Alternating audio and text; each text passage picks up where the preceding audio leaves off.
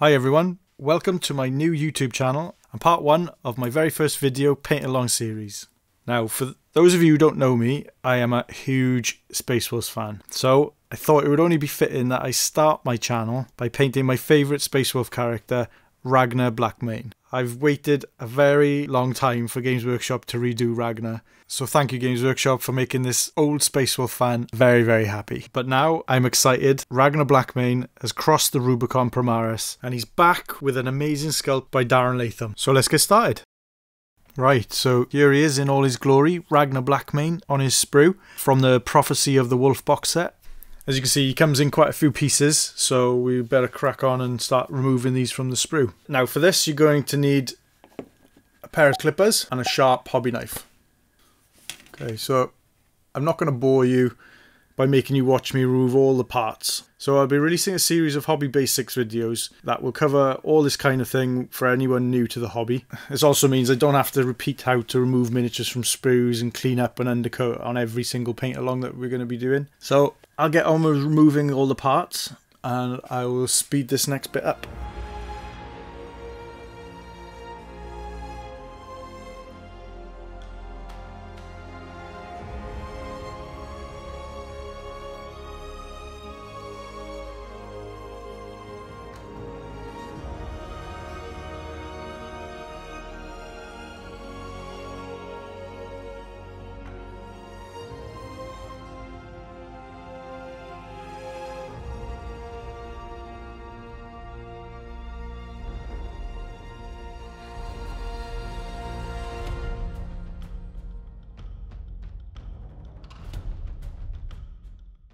Okay, so once you've removed and cleaned up all the mould lines, it's time to start thinking about the sub-assemblies.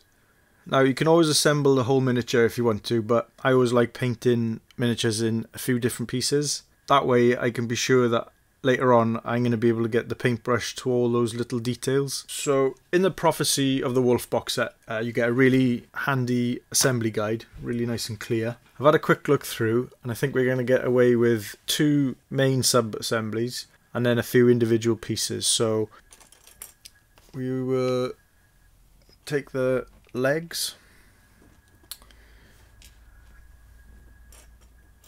and the greaves there,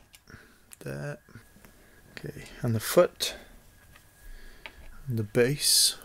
Okay, so that is one sub-assembly. And then the second main assembly will be the torso. So you get the front and the back of the torso. I think that will also include the big section of the cloak and his outstretched hand. So that will be the main sub-assemblies, which we will glue together now. Move those off to the side. And then that leaves the backpack, his shoulder pad, frost fang, his head, and the remaining parts of his cloak. I think we're going to paint separately.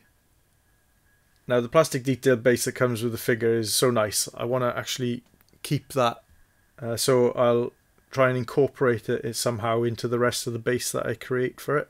The other reason why I wanted to incorporate this into the display base I create is because I'm quite lazy, and if you look, the bottom of Ragnar's foot is actually sculpted onto the base, and if I didn't want to incorporate this base I'd have to do a little bit of cutting and repair work, which I don't want to do because I've waited so long to paint this miniature. I want to crack on and actually get the painting started. So to start gluing the sub-assemblies you're going to need some of this stuff, which is plastic glue. We're going to start gluing the 2 sub-assemblies together. So we're going to start with the legs. Hopefully I don't mess this up. Okay, so don't need very much glue. And we're just going to start gluing these pieces together. like that.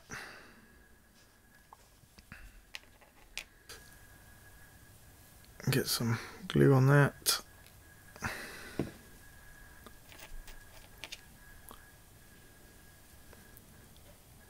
Try and keep this in focus while I'm doing this for you. Okay, so that's that piece glued.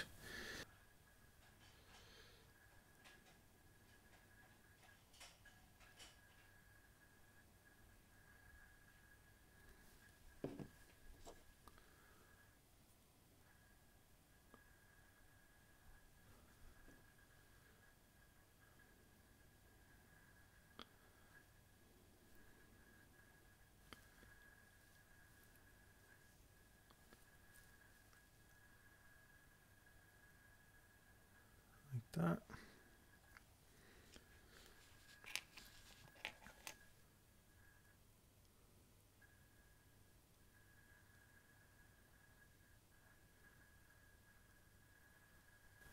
Okay, so that's one leg and foot.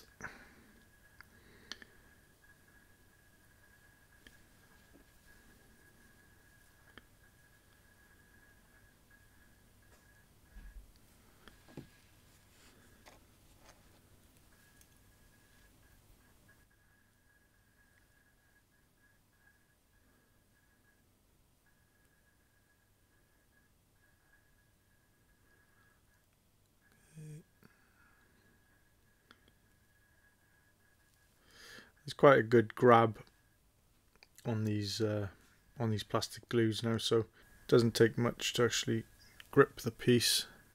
And then what we'll do is glue that piece. Oops. Okay, so this is the piece that's not been glued. So that's the first sub-assembly that I think we can get away with. Now the next piece will be to assemble the torso and his hand. Okay, so same thing again. Make sure that we're applying glue to the correct piece. Really bad focusing. My camera work will improve over the videos, I promise. There's quite a lot to pick up. Okay. That's that.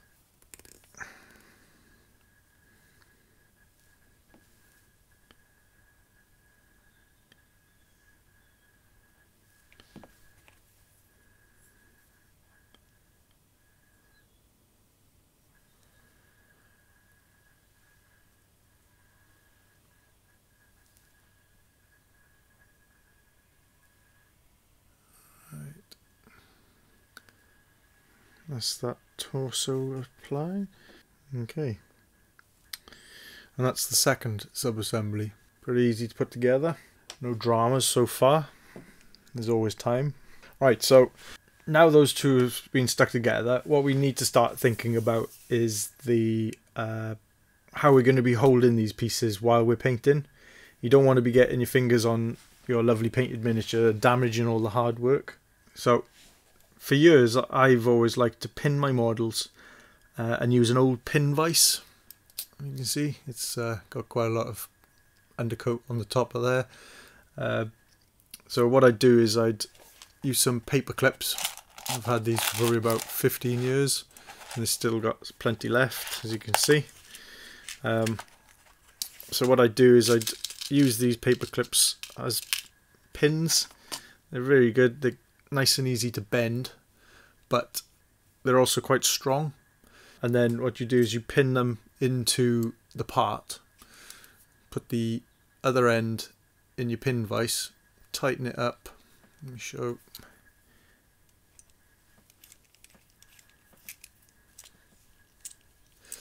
Tighten it up like that, and you're able to hold the base of the pin vise with your finger and rotate the model as you're painting. Really handy way. Like I said, I've probably been using that method. You can see the very worn on the handle. I've probably been using that for the last 10-15 years as well. But looking at these models, Some of these details are quite fine. If you look at the hand on this sword, which is where I would normally probably pin into that hand there, the details are very, very fine, and you're not going to be able to drill that very easily. So I'm going to use a much quicker and easier method that I recently picked up from watching one of Darren Latham's Masterclass series videos. And what he uses is plastic flight stands, and these are some left over from my last painting project. So what you do is you temporarily glue the plastic parts to these flight stands with super glue, so that you can quite easily snap them off once you finish painting them and you're ready to assemble. If you use plastic glue, it would melt the two pieces together and it'd be quite difficult to remove them. So I think this is probably the best method that we're to use on this project. Okay, so let's show you how you go about attaching the sub-assembly to the flight stand. Okay, so you take your piece and you're going to put a little bit of super glue on the top of that flight stand, like that, and then you're going to find a convenient place for you to attach that flight stand to that model, so in a way that it's going to be disguised later on so it doesn't damage any detail. And you just got to hold it there for a little while. So we'll cut away now and then come back and I'll show you what it looks like when it's all assembled. When the glue is dried, this is what your sub-assembly will look like. Now I've gone ahead and glued the second sub-assembly to a gaming base, and what I'll probably do is attach that to painting handles with some blue tack from Games Workshop. Really easy to hold. Fix that there, and that's probably how we're going to paint that one. Okay, so here are all the pieces and sub-assemblies glued to their temporary supports, and we're ready for undercoating. I'll cover undercoating in a separate video. I usually work off a black undercoat, but you can use whatever colour you want. It'll just mean that the end result is slightly different to my finished miniature, but not a big deal. So let's get these undercoated and then we can start thinking about the colour scheme.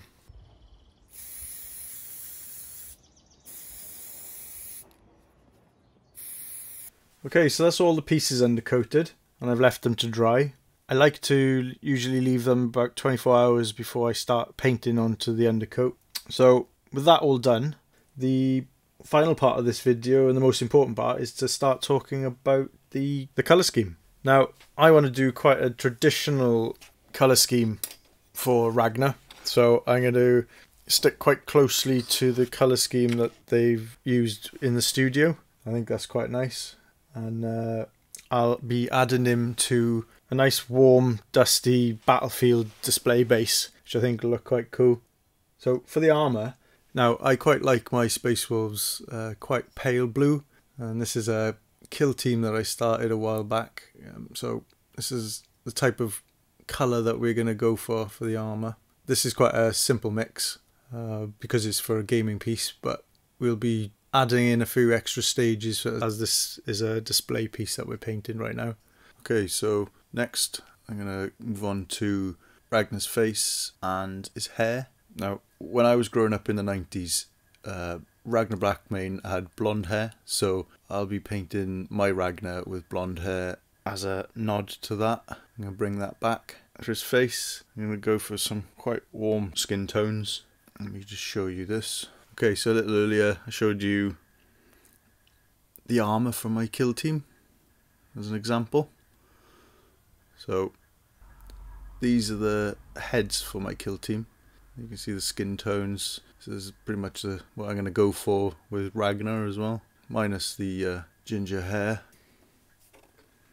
Now for the fur, it's such a big area of the model. This is just one little section of it on his cloak. I want to go quite dark, so nice warm dark browns or black, which I think will look quite nice, and fit in with the original fluff for Ragnar.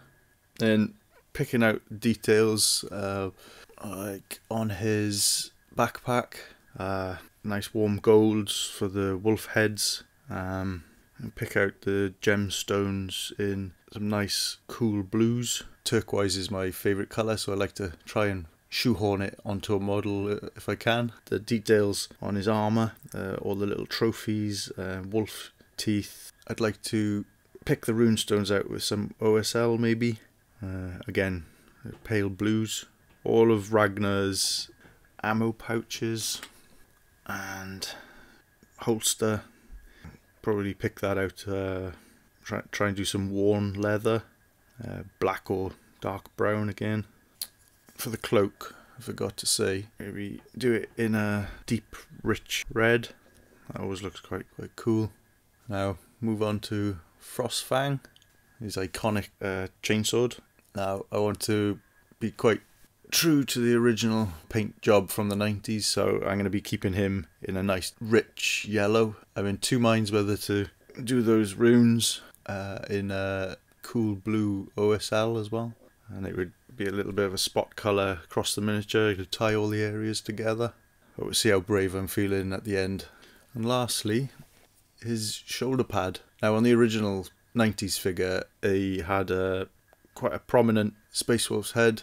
That was painted black with yellow mane on a black shoulder pad with gold trim. So I noticed the Games Workshop studio have kept the gold trim and the black shoulder pad and then gone with a nice gold Ragnar's company symbol. So I think I'm going to do the same because it looks pretty cool. And then again, maybe pick out those runes at the bottom in a cool blue OSL. So in part 2 of this paint along, the start of the actual painting, which I know you guys will be keen to get onto, I think we're going to start with the armour. It's such a big part of the model, it'll be good to get done. As we always try and paint miniatures inside out, we can get on with doing all the little fiddly parts like painting the ribbing in between the armour plates. Get that out of the way before we finish painting the armour itself, so we don't get any mistakes later on. Make it easy for ourselves. And that's about it for this video. Make sure you get your miniature all prepped and ready for next time, and I'll see you in part 2 very soon. Right, so I've created a hashtag for everybody to use over on Instagram. If you want to share your progress with me, we can all see what everybody else is doing. It's hashtag Ragnar Paint Along. And remember, if you guys enjoyed watching this video, hit that thumbs up button. Make sure you subscribe to my channel. And if you got any questions, leave them in the comments section below. And I'll see you guys back here soon.